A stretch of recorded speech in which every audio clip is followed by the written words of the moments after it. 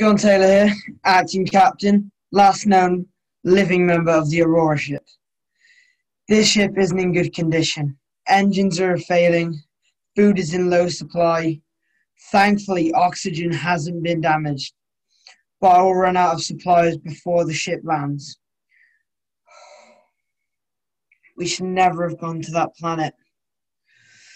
They told us not to, yet we didn't listen. The whole crew got back on fine.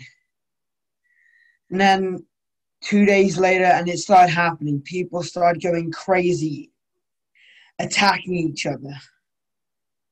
I locked myself in here and can't hear any more noises.